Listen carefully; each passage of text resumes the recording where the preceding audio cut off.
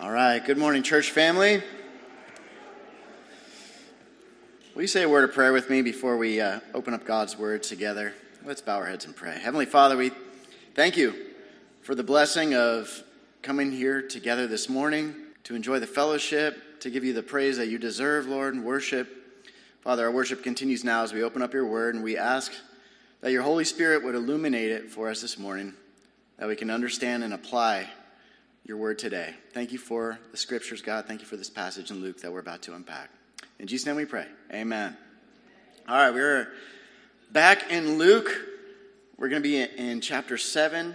And let me just catch you up in case you haven't been with us in our study of the Gospel of Luke. Essentially, at this point of Luke, we've been seeing week after week how Jesus, the Savior of the world, our great God and Savior, he's been coming into a broken world and confronting its brokenness head on. Jesus has come to reverse the curse of sin.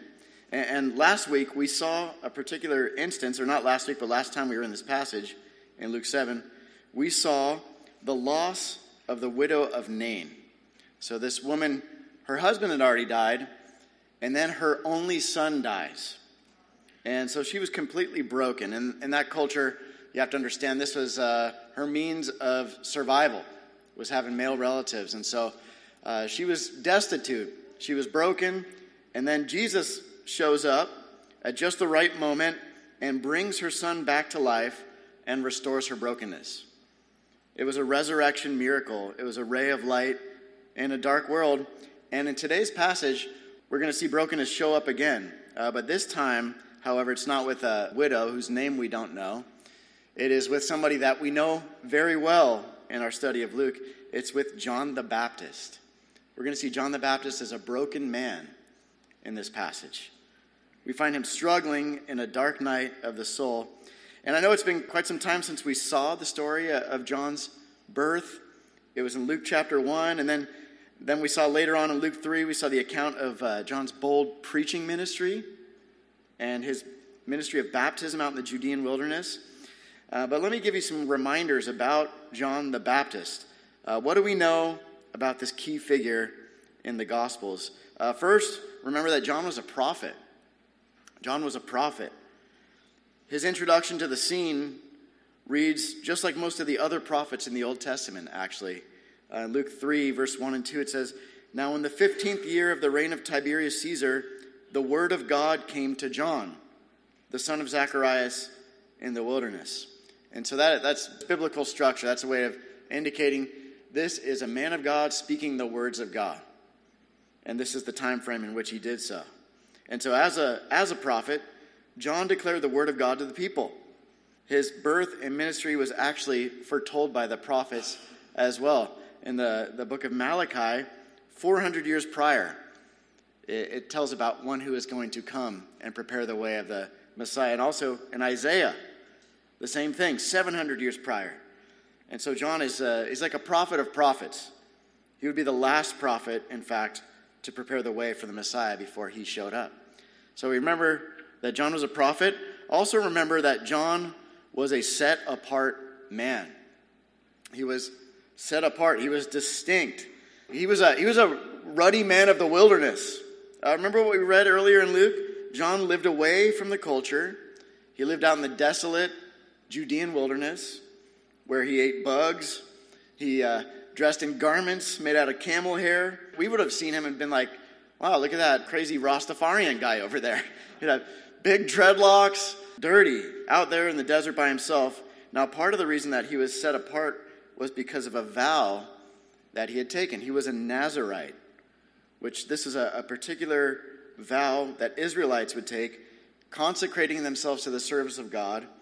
And part of this vow was to, number one, abstain from alcohol. Number two, to let the hair grow without cutting it.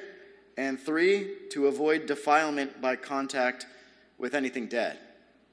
And so John was set apart. He was living out in the desert, wholly devoted to God.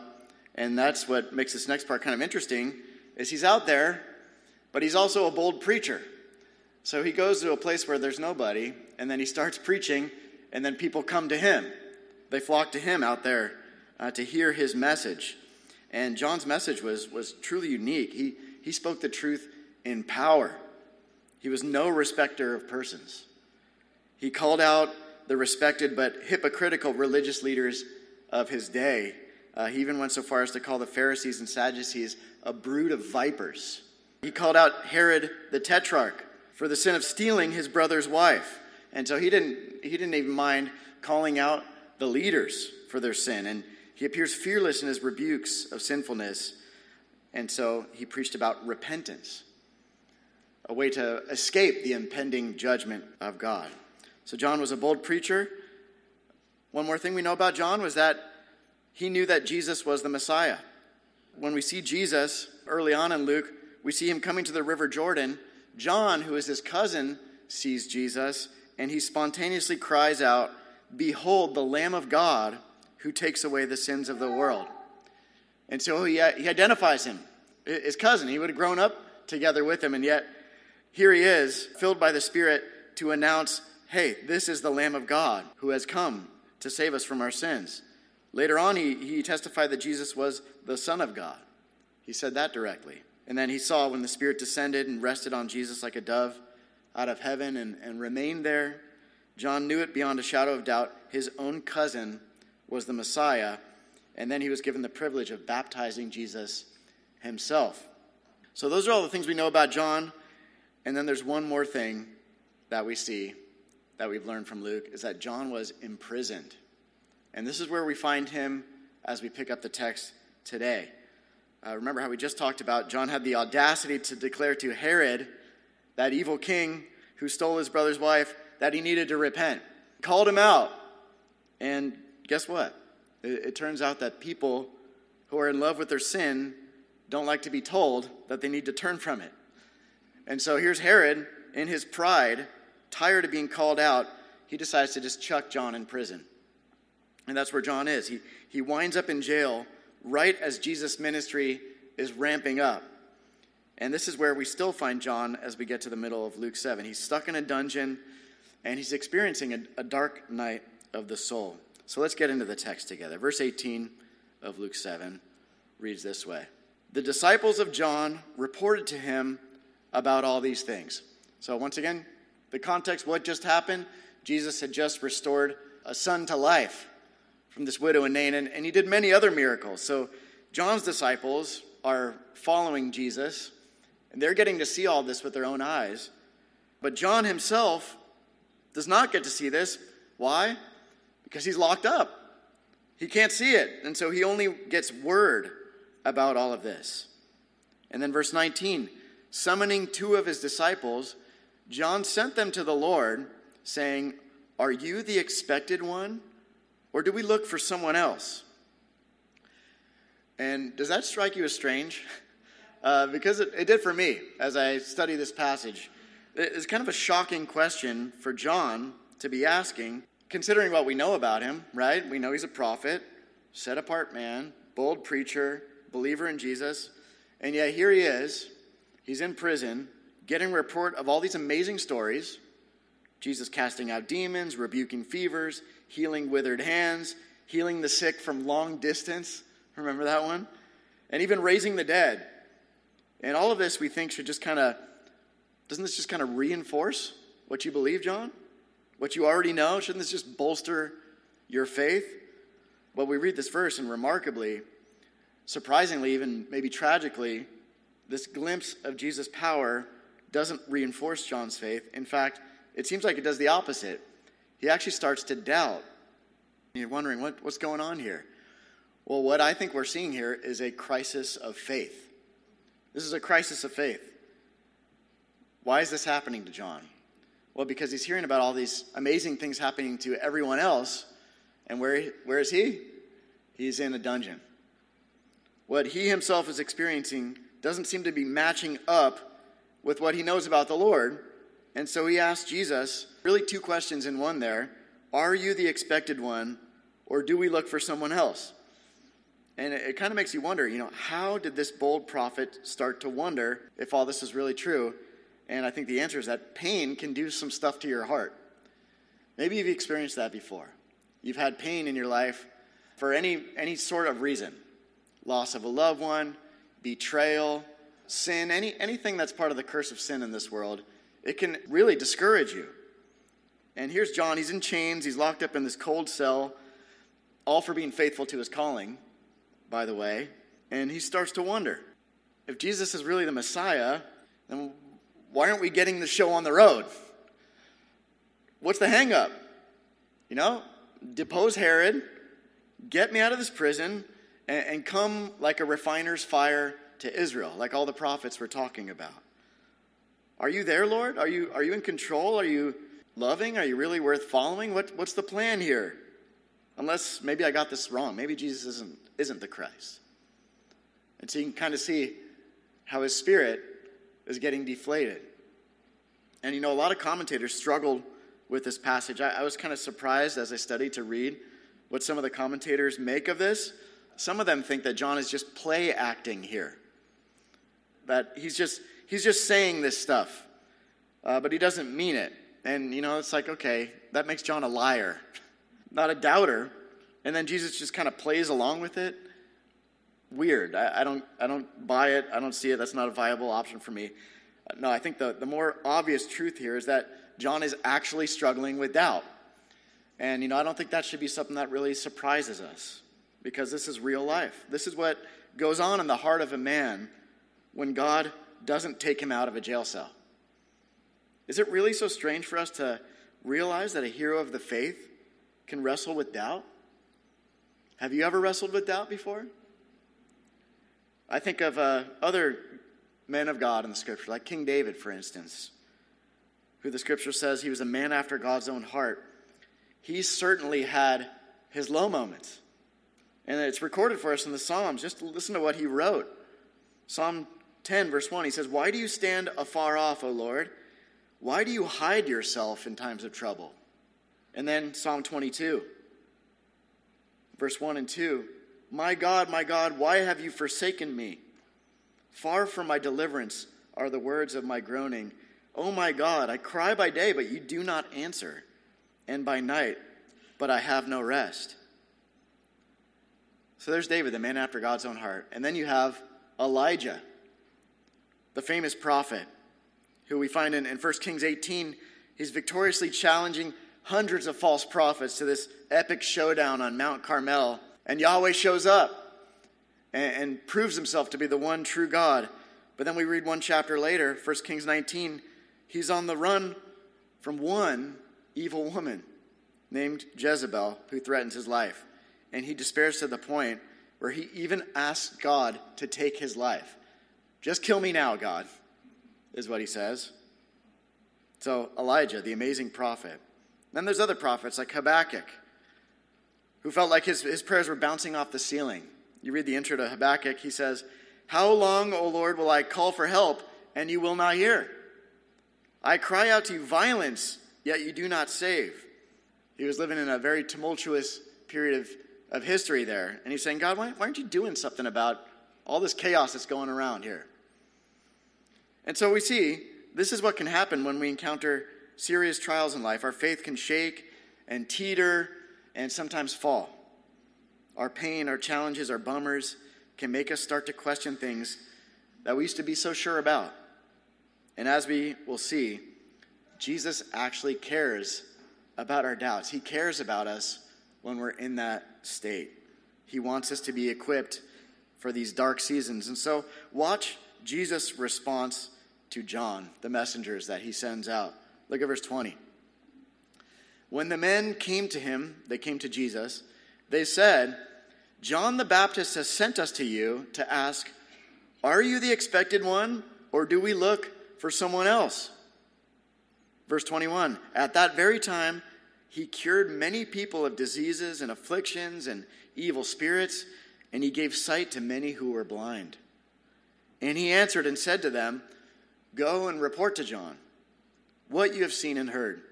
The blind receive sight, the lame walk, the lepers are cleansed, and the deaf hear. The dead are raised up. The poor have the gospel preached to them. Blessed is he who does not take offense at me." And so I as we look at these words of Jesus and his response to his troubled cousin John in prison. I think we can learn some things here. What should we do when we're hurting and it appears like God isn't showing up? And so what do we do in this dark night of the soul? Well, first things first, we look to Jesus. In a dark night of the soul, we look to Jesus. Not turn away from him, but rather turn to him. And this is the opposite of what we want to do in our flesh. It could be tempting to forsake God in our dark moments, but that's the exact opposite of what we really should do. We really ought to go directly to the Lord. And notice that John actually models this for us. What does he do with his doubts? He communicates with Jesus about them. He sends his friends to ask and inquire. He's not making accusations, rather he's asking honest questions. And then I just love how Jesus responds. He's so kind to John to respond to him in grace. He doesn't act like we tend to when people doubt us. You ever had anybody doubt your word or doubt your intentions?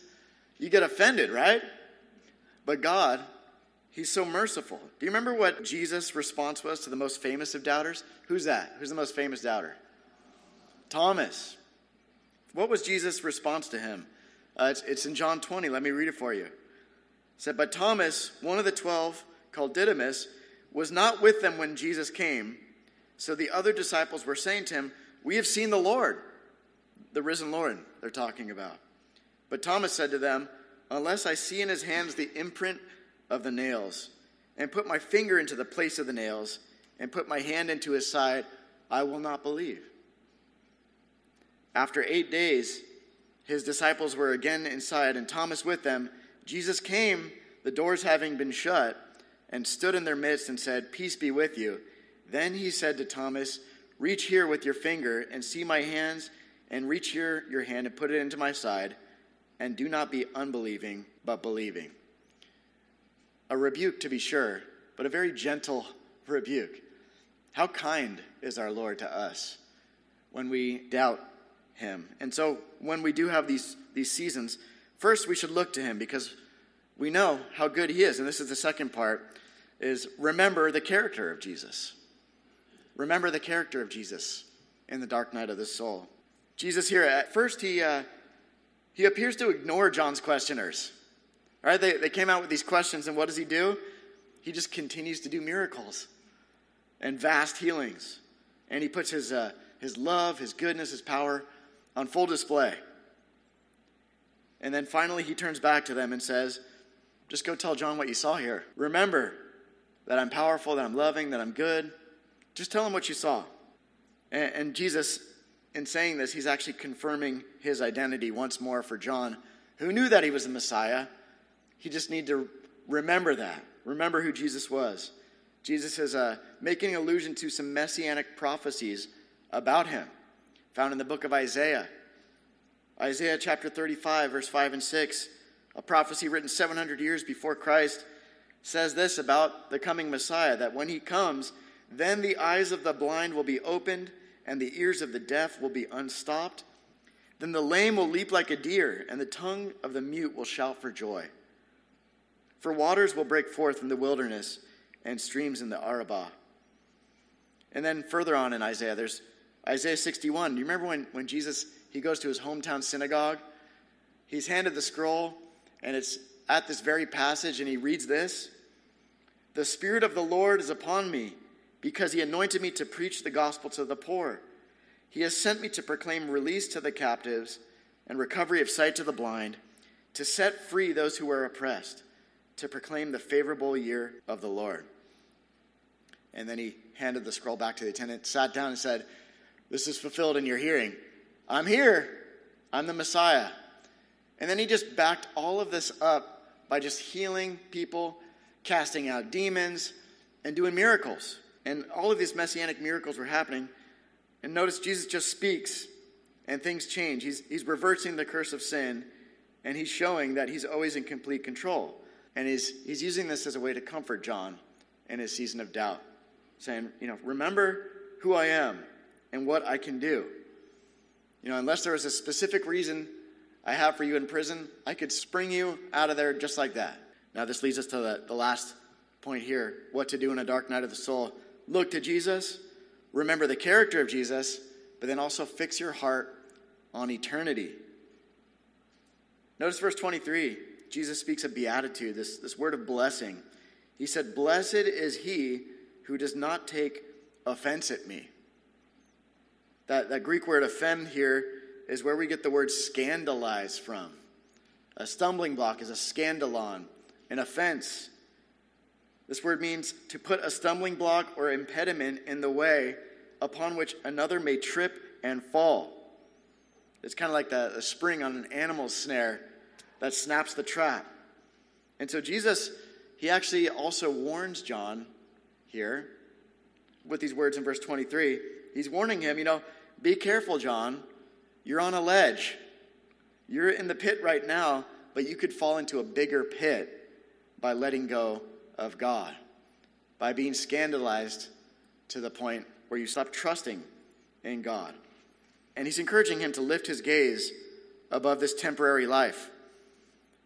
And you see, there is no life away from God. So we need to hold fast to Jesus, and he's going to usher us all who believe into a safe eternity. And what's interesting as we read this passage, here's John in his dark night of the soul, and the stark truth as we continue reading Luke is that he's never going to get out of this thing. He's never going to get out. He'll never actually leave this prison. As the story unfolds, we learn that he's going to be beheaded by Herod, the same Herod who threw him in prison. He's going to be beheaded at the request of some dancing girl. And it's a nauseating scene. It's perverse, it's unjust, and it just shows what a dark world that we truly are in. But what we've seen in our study of Luke is that Jesus has solved every problem brought to him so far, but that wasn't his plan for John. That wasn't his will for John the Baptist, so he didn't intervene. His will for John was that he remain steadfast until the very end and die a martyr's death. Now, maybe you're like John today. Maybe you're in a season where you are teetering in your faith. Jesus spoke assuring words to John, and guess what? He's speaking to you too, in order to keep you from falling away, because we're prone to wander. But I want you to please listen to his word today. Hold fast to him, and he'll hold fast to you for all eternity. No matter what happens in this life, we have all eternity to look forward to. And you know what? John did just that. After this moment, we see him still holding fast to his faith, holding fast to the Savior. And with one stroke of the sword, he was ushered into heaven, where eternal bliss and rewards surely awaited him. So in our dark nights of the soul, let's look to Jesus, remember his character, and fix our hearts on what's eternal, what awaits us as believers in heaven. And now we get to verse 24. Did you know that the Lord can get sarcastic sometimes? I know some of you guys can get sarcastic sometimes. I've heard it. I've seen it. But this is sanctified sarcasm, okay? This is the real deal here. Now, the messengers of John had left. He, Jesus, began to speak to the crowds about John. What did you go out into the wilderness to see? A reed shaken by the wind? So Jesus is looking at this massive crowd who had gone out to the middle of nowhere to hear John preach, be baptized in repentance. And then he asked them, why'd you guys all go out there? And he used this image of, the Jordan River was there. It's probably similar to our rivers here, just a bunch of reeds along the bank. He's like, did you guys go out there just to see some reeds shaking in the wind? In other words, did you go out to see some kind of coward preacher? Some pushover? Some spineless jellyfish of a prophet? Somebody whose philosophy was, just live and let live, Who am I to say what's right and wrong? It's like, no, that's not who John was at all. Certainly not. And we have John's sermons on record in Luke chapter 3. He was not a man who was easily shaken. Consider this your trigger warning, okay? This is a trigger warning. Luke 3, verse 7 through 9. This is John's preaching. So he began saying to the crowds who were going out to be baptized by him, you brood of vipers, Who warned you to flee from the wrath to come?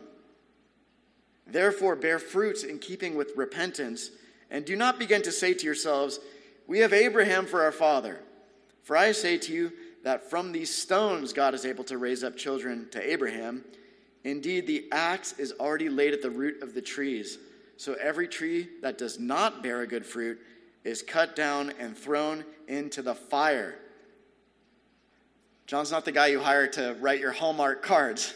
You see, he's not pulling any punches there, is he? He's not trying to please people. You know, there's not a lot of preachers of mega churches building huge churches on platforms like this. You snakes are going to burn, you know? But John was a man with firm convictions. He knew what he believed on very controversial issues. He believed in right and wrong. He believed in sin and judgment, in repentance and salvation, and that Jesus was the way to salvation, who came to pay the price to free sinners, the Lamb of God who takes away the sin of the world. And so John the Baptist was not a reed shaken by the wind. He was not a politically correct people pleaser. He was a man with beliefs that came straight from the Word of God, and he was a prophet. And this matters because of something that Jesus is now going to teach us about John. Look at verse 25. So he's still talking to the crowd. He says, but what did you go out to see? A man dressed in soft clothing?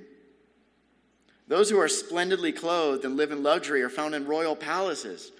So Jesus is continuing to be sarcastic here. So did you guys go out to John to find some softy, some diva, seeking the easy life? A pretty boy preacher? $900 sneakers, a crest white smile, Versace suit. Is that who you guys went out to see? Somebody living in the lap of luxury? No. John was not in the king's palace. He was in the king's prison. And he wasn't trying to fit in or be cool. Verse 26, but what did you go out to see? A prophet? Yes. I say to you, and one who is more than a prophet. This is the one about whom it is written, behold, I send my messenger ahead of you who will prepare your way before you. So it wasn't only Jesus who was fulfilling prophecy. His forerunner, John the Baptist, also was fulfilling prophecy. And you know what? He was not only a prophet, he was a unique prophet because he was a prophet prophesied by another prophet. And that's why, incidentally, you look at the text, it's in all caps. That's showing that it's an Old Testament direct quote. Jesus quotes the words of the prophet Malachi hundreds of years before, that John was the promised messenger who was going to prepare the way for Messiah.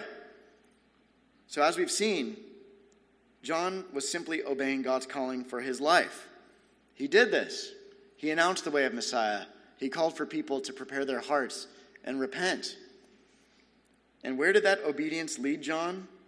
Not to a palace, not to a comfortable life, not to a popular life, but rather it led into a prison cell. And this is a big point today, that obedience to God will always bring opposition. Obedience to God will always bring opposition. This is one of the big lessons as we consider John the Baptist. And you know what? Welcome to following Jesus. This is kind of what you signed up for. 2 Timothy 3 verse 12 says this, indeed, all who desire to live godly in Christ Jesus will be persecuted. And John is an example of that. Have you ever noticed that it's often when you take a step towards obedience to the Lord, that seemingly out of nowhere, in comes some kind of crisis, criticism, financial trouble, a health scare, false accusations, bouts of depression. Why is that? Why is that? Well, one reason is because Satan opposes you. Satan hates sold-out followers of Jesus Christ. And in fact, if you aren't under attack, then maybe you aren't living the Christian life. Satan's fine with you right where you're at if you're neutral and unfruitful. You pose no threat to the kingdom of darkness, so the enemy doesn't need to discourage you or try to neutralize you. But here we have John, on the other hand. He's the forerunner of the Messiah, and he's posing a major threat toward the enemy and the kingdom of darkness. And so Satan's throwing everything at him. He's trying to discourage him. But John is going to persevere in spite of the opposition. He doesn't tap out or quit because deep down he must have known that living for Jesus was worth all of the opposition in the world. And because of all that, Jesus then makes this astounding statement in verse 28. He says, I say to you, among those born of women, there is no one greater than John. Yet he who is least in the kingdom of God is greater than he. And this is a principle worthy of note. Greatness in the eyes of God is different than greatness in the eyes of the world. Another lesson we learned from John the Baptist's legacy. So Jesus makes this huge statement that no one is greater than John, born of women. A huge statement, especially when you consider all the people that we read about in our Bible. I mean, greater than Moses? Greater than Abraham? Greater than David or greater than Noah? Really? And then we think about John, and certainly he's unique. He's the only prophet who had one foot in the Old Testament, one in the New.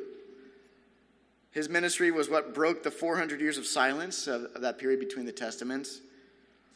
He was the only one person in the history of the world who had the blessed experience of baptizing Jesus, the Son of God. And so there are many unique things about him. But you know what? Not everyone sang John's praises. We're going to see in just a few verses, in verse 33, we see that John's opposers even had the nerve to say that he was possessed by a demon. And yet here we have Jesus, our great God and Savior, calling him the greatest of all time.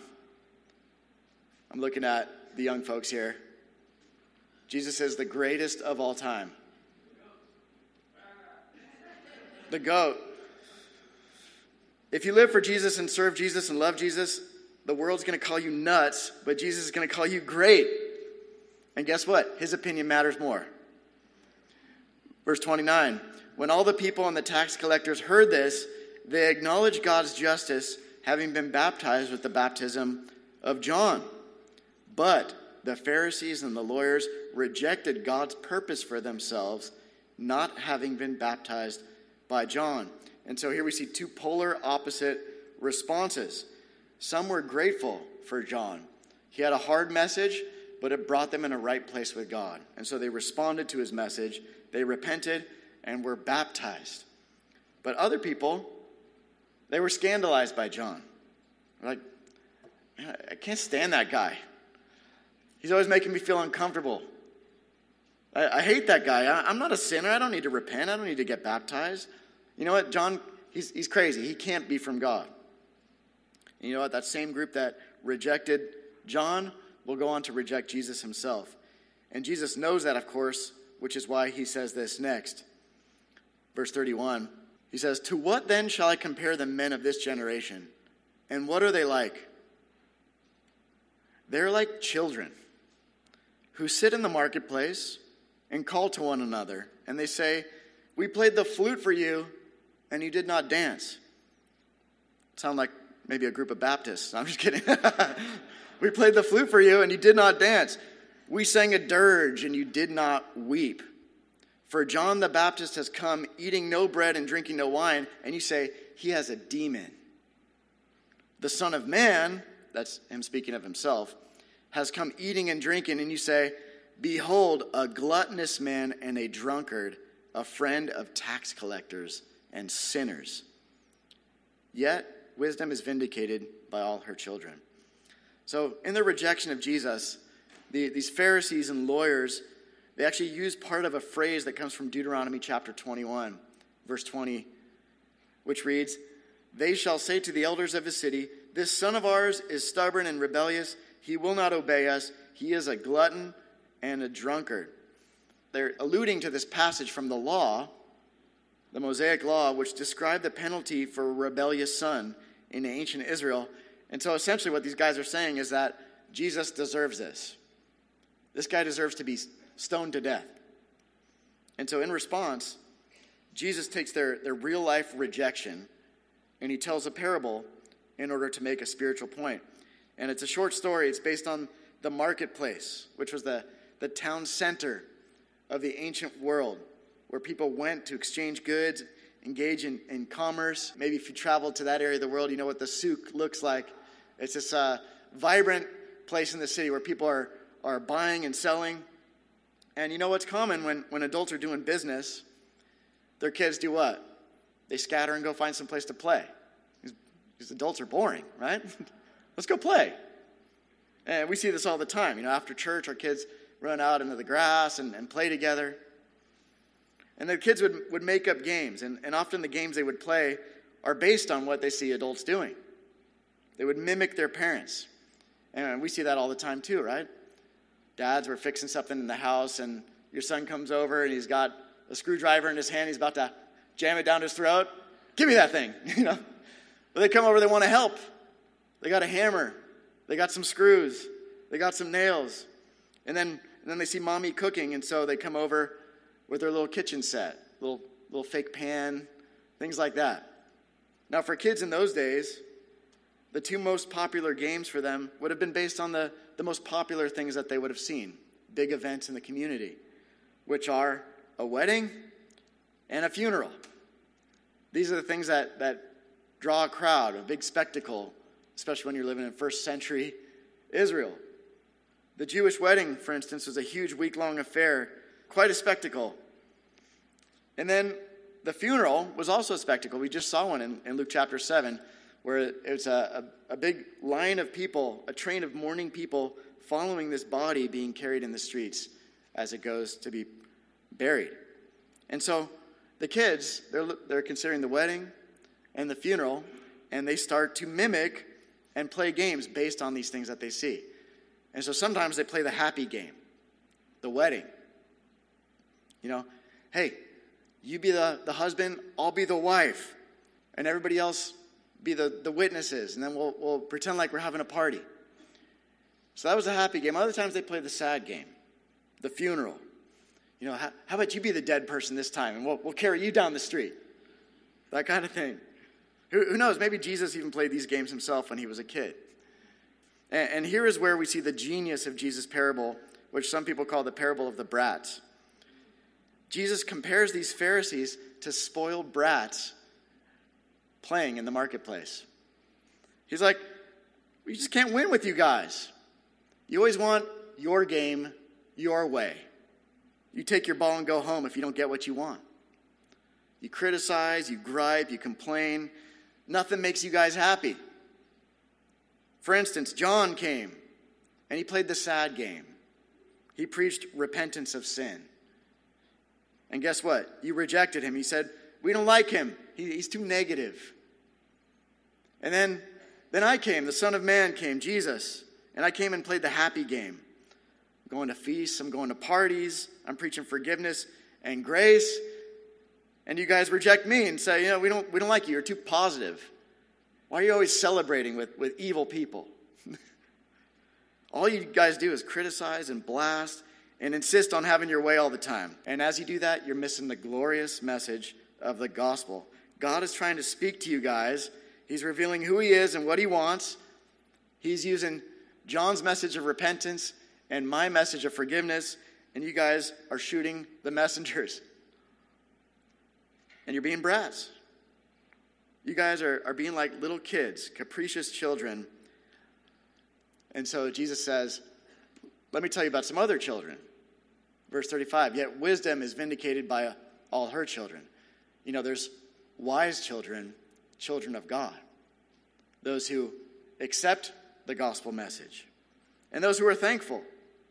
The ones who followed Jesus and John were proof enough of the correctness of their teaching. And they were thankful children of God. And as we look at our lives, there's many reasons to be thankful. We can be thankful for this church family that we have here. People that we can lean on. We can be thankful for songs to sing. And by the way, they're his songs, they're not ours. Thankful for God's word, passed down to us through great sacrifice. We could be thankful for God's grace, which is undeserved and overwhelming. And certainly we could be thankful for Jesus, our great God and Savior. And for the wonderful truth that Jesus came and has asked us to play his happy game. Forgiveness and grace So let's be wise children. Let's be thankful kids, the grateful children of our gracious God, because Jesus came to save us from our sins by dying on the cross for us and rising to life on the third day. And we can freely receive forgiveness if we would just repent and trust in him. And so as we conclude today, are you struggling with doubt? Are you like John? You're kind of teetering in your own crisis of faith. I would urge you to go to the Lord and also receive prayer and encouragement from the church family. Let's pray together. Let's seek biblical answers to your questions because we have questions, and that's okay. Maybe it's something else that God's speaking to you through his word today. Are you convicted of being a compromiser? Are you like a reed in the wind, just bending to the culture? Or are you like John? Are you firm? Or are you pursuing luxury rather than Jesus? Are you seeking greatness in the eyes of the world rather than in the eyes of God? In all these things, repent and pursue the Lord with boldness. Let's look to the example of John the Baptist, who, as we see, remained faithful through his dark night of the soul and was great in the eyes of the God that he gave his life for. Let's pray. Heavenly Father, we thank you for your word today. I pray that it would not return void. Father, that you would speak to our hearts and mold us into the people that you want us to be. We thank you for these great examples in Scripture of flawed heroes like John the Baptist, the cousin of Jesus. Here we find him in a dark night of the soul, asking these questions, is this really real? Why aren't you doing anything yet, God? And yet you comforted him with the identity and work of Jesus, who is still at work, and he still lives, and he still comforts. So, Father, I pray that you would comfort your people through the person of your Son, Jesus Christ, who is our victor. He's our amazing God who conquered death and gives us joy, ushers us in to his kingdom. Father, if there's somebody in here today who needs to repent and trust, would they do so now? Acknowledging their sin before you, confessing that to you, but then turning in trust and confessing that Jesus is Lord, that he took their sin away by dying on the cross. He paid the penalty that we ought to have paid. And he lived the life that we couldn't live, a perfect, sinless life. And so, God, you accepted his sacrifice for sin, and all who trust in him will be saved. So, Father, if there's somebody who needs to make that decision, would they do so now? Saying, Jesus is Lord. Father, I believe that he died on the cross for my sins, was buried and rose on the third day. Father, now as we come to the table, we remember the awesome sacrifice that Jesus made for us, shedding his blood, allowing his body to be beaten. As we take the bread and the cup, we remember the cost of our salvation, and we take it with great thankfulness. Lord, we examine our hearts. If there's areas of our life that we need to turn over to you, we do so now. Lord, heal us. Restore our souls. Thank you for the gift of Christ. In his name we pray. Amen.